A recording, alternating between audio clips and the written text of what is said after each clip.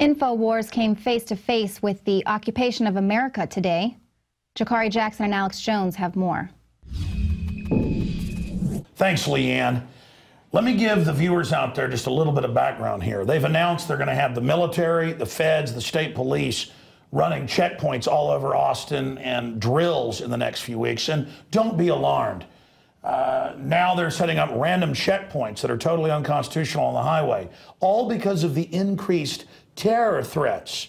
And then Jakari, he's about to tell you the story, and we're about to show the video, wakes up at 5 this morning. There's a SWAT team raid. They're announcing stuff on loudspeakers. 20 minutes later, when it's over, he opens his door up, and they don't say, "Sir, please go back in your house," like cops would do in the past. No, it's Fallujah. It's military drill type occupation. You get in there, and then coming over and slamming the door. This is what it's like to live in Mexico or North Korea. Our police didn't act like this in the past, and I got to be honest, I'm glad that I wasn't there, because I've gone and confronted the Austin SWAT team before about some of their activities, as well as the Travis County SWAT team, when they've been at public events getting in my face over free speech. These guys need to go find the Taliban, well, I guess they're on the globalist payroll, and actually fight foreign enemies. See, a militarized police fights an enemy. Peace officers are there to help the people and follow the Constitution, and are servants, not authorities or officials. And we see this everywhere now, where somebody says, well, officer, you need a warrant to search my car, and the cop punches you in the face or tasers you. They are being trained militarily that we are an occupied group. And it's outrageous. This is the type of stuff in the decade before 1776 that led to the Revolutionary War. This is the exact type of garbage going on. These guys think they're macho. They're fighting an enemy, the American people. They've got their fake drug war going on, when we all know the big banks and the CIA bring it all in, as their excuse then to traipse around in their black mask, which are there to cover their identities and for intimidation. It is truly disgusting. We've now joined Mexico and other countries in having secret police. Jakari, I'm just glad, so many cases now, in a lot of places, they probably would have just killed you, like another Mr. Jackson a few weeks ago, and they just ruled, well, we shot him in the back for no reason when he was running. We're allowed to do that. I saw the justifiable homicide. Yeah, I just saw that. We'll talk about that at the end before we go back to Leanne, but tell the story before we go to this video. I mean, this got me so mad I had to come on the news tonight, and I drug you in here. Yeah. So this is a situation. I live in southeast Austin. About 5:30 in the morning, I heard some loud bangs, bang, bang, bang. Right by the office, pretty much. Yeah, I mean, not too far, just from here, just a little bit past that camera we're looking in. And I hear these loud bangs, and I jump up. I think somebody's trying to break into my apartment. You know, I jump up and I grab a shotgun out the closet. You know, my dog runs and hides in the corner, and I'm wondering, I'm like, what's going on? And then I hear some bang, like bang, bang, bang, you know, different kind of bang. Because the first bang was like a bang on the door. The second bang, I believe it was a flash bang, but I'm not exactly sure. And so I'm like, what's going on? And then I hear, Austin Police Department, we have a warrant. You know, so it's the cops outside serving a warrant, as I find out, to somebody across the hall from me. So I'm like, okay, so I put the gun down and I go and search for a camera. I dig an old camera out of the closet because I didn't have my camera on me. And you can see in the video, I actually have my camera hooked up to the charger at the time because the battery was dead. And this is about 15 minutes, Alex. Keep in mind, this is about 15 minutes after they had originally arrived. You know, I'm thinking that they had secured the perimeter, they had all the suspects in place. So I'm thinking, okay, maybe it's safe to open the door. And as you can see in the video coming up, I opened the door, not even all the way, you know, not even halfway. And I'm just standing there with my camera, and the officer immediately turns around, close your door, get back inside. And I say, officer. Very rudely. He doesn't say please. He talks to you with disdain and hatred. Yeah, and this is after they secure the perimeter. And By the way, police didn't act like this before. Notice, you know, they call us civilians too. They're civilians as well. Oh, yeah. It's like, we're the military, you're just a slave. Mm-hmm. And so the officer's yelling at me, get back inside. I say, officer, I am inside my house. And then another guy, get back in your house. I'm like, sir, I'm inside of my home. Yeah. Notice they didn't say sir to you. Yeah. Because they're God, you're nobody. Yeah, they're authorities in their black ski mask and so forth. And you'll see one of the officers comes over and slams my door. And, you know, a lot of people are saying, why didn't you open the door again? Now, this is a police department that this week ruled that it's justifiable to shoot somebody in the back of the neck. Who's done nothing? Unarmed man in the back of the neck. You went down and reported on it. Oh, yeah. Another Mr. Jackson. Oh, yeah. Mr. Larry Eugene Jackson, Jr., He was shot after an incident with police at a bank. The man was unarmed, came across an officer. Officer commandeered a vehicle to catch this guy. And he wasn't the bank robber. He wasn't the bank robber. It was a white guy. Yeah, he didn't match the description at all. That's not even... White guy robs the bank. Black guy comes by hours later, goes, I don't want to talk to you. Runs off. The cop, right in the back of the neck. Yeah. And they said, hey. Justifiable homicide. Justifiable homicide. Well, now the state police, we've got the ladies coming on tomorrow, all over the place, actually just pull you over and put their hand in their... Inside their bodies. And don't even change gloves, because we're animals. Mm-hmm. Doesn't matter if you're black, if you're white. We're in an occupied country. The banks are taking everyday homes that don't even owe money. They don't even have the deed. And they're taking houses. $85 billion is stolen a month by foreign banks. Folks, we're wide open. This country is occupied. And they've got the cops robot ready to do whatever they're told. Incredible. Jakari, I'm just glad that, that they didn't kill you right there. I am too, Alex. You know, especially dealing with this department that we've had very little accountability. We've seen situations where they kill dogs when they show up to the wrong residence and shoot somebody's dog. I was out at a protest last week and I saw these big, almost military-type vehicles that the SWAT team uses.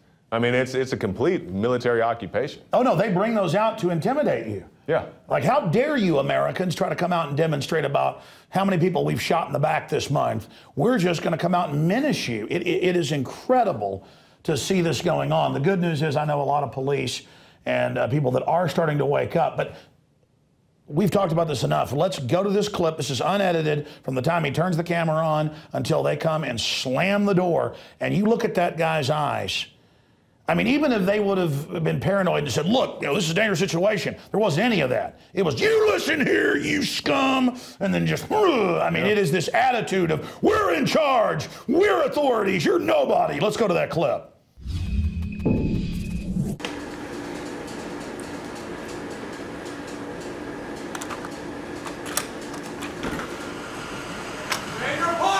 I am in my apartment, sir. Go back inside right now. I am inside. This is my door. I'm standing right inside my apartment. Sir, I'm inside my apartment. And Alex, that's exactly the type of tyranny that we warn about in this, you know, imagined tyranny police state, as some people like to call it. This is a very real deal. You know, you can just open your door and be shouted at. And, you know, for anybody who would say, you know, you're lucky you didn't get shot, maybe I'm lucky I didn't get shot, but that's the whole problem with this nation, that you can be shot for opening a door after they had already cleared the threat 15 minutes earlier. You're absolutely right, Jakari. I want people to listen to me very carefully here on this, Jakari. This is so key. The real threat is the police state. The real threat is the out-of-control government. It's always been throughout history. America was founded on not allowing this type of activity to go on. We have troops quartered among us. That's what this is. We have an occupied nation of crazy-eyed killers who've been trained that the people are the enemy. We are now a nation of slaves to a great extent, and our dignity's been taken, and police did not act like this in the past because they were peace officers. There were still problems. Even the Wall Street Journal says police killing people's out of control and that they're militarized just a few weeks ago. In fact, we'll put that article up.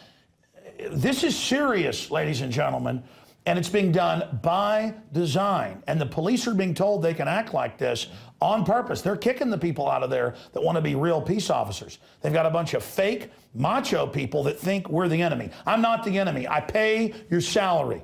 And I'm sick of it. You know, in closing, Jakar, before we go back to Leanne as she finishes up the news here and her guest, look, my wife went to the marathon in Waco 2 weeks ago. They had youth.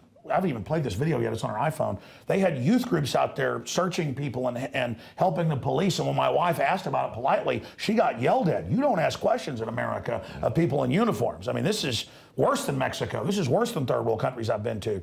I mean, they act more arrogant than Mexican police I've seen running checkpoints and that I've seen shaking people down. And then I try to go to the Kite Festival, and they've got National Guard there randomly searching people. And then I'm driving by a high school, and they've got Army out there and helicopters and drills, and they're saying the military is going to be occupying Austin the next few weeks with the feds. I mean, and they're doing drills everywhere. This is the rollout of martial law. People make excuses for what happened in places like Boston. Like, well, we lock half the city down, drag women out of their houses, point guns at everybody, beat people up, and then People say, well, that's okay, it kept us safe. They didn't act like this before, because in a free country, you don't do that, and Americans wouldn't put up with it. Before we go back to Leanne, anything else you think should be added here? Just the way, you can look at this video and see the way the guy's looking at me, like I'm some enemy insurgent because I'm standing there with a camera at, 5:30 in the morning. And there are other people out there as well. People, maybe they're a little bit farther away and they weren't, in the direct area. But, many people are watching this, and had I had a better camera angle, I probably would have looked through a window or something like that. But, this is what goes on. You can't even open the door to your own apartment. Well, if they would have shot you, the police chief would go, well, they felt threatened because they're better than us. Yeah. Why did they sign up to be cops then? If they're so scared, they pull people over every week. I see articles, and the person gets out with nothing. Oh, I thought they had a gun, so I shot them. Mm-hmm. So they're just all walking around like Barney Fife on steroids at the OK Corral, and we're all just being killed in the crossfire. I mean, this is a serious, serious issue. Well, we'll have more on this as it unfolds, and more as Austinites send us footage of the occupation of our city, the conditioning we're under. Jakari, I'm glad you didn't get hurt. Yeah. And you had courage doing that here in this occupied country. Now back to Leanne McAdoo in the main studio. Wow, guys, that was some shocking footage. It feels like we are living in a different kind of America. Jakari, I'm glad that you didn't actually go outside your door, because they probably would have kicked your teeth in. That is the perfect example of how deep corruption runs in this country. The police and politicians are supposed to be public servants, but instead they're running around like they're above the law. I had tried everything. I'd cut back the amount of food I was eating. I was lifting weights and jogging, but nothing was working. My body was literally starving for minerals and trace elements, as well as key vitamins. And as soon as I had that, I immediately could eat half of what I was eating previously and be satisfied. Now, there are hundreds of great products at InfoWarsTeam.com, but I want to point out the 3 that have helped me lose 37 pounds in just 2 months. Products like Beyond Tangy Tangerine, Pollen Burst, and Rebound. When I started taking the Tangy Tangerine and other products every day, I lost more than 37 pounds in just 2 months. Now that's results. I want to challenge my listeners to go to InfoWarsTeam.com and to order just 3 of their products, and you will see the changes in the way you look, feel, and in your appetite almost immediately. Start your journey to health and wellness today. InfoWarsTeam.com.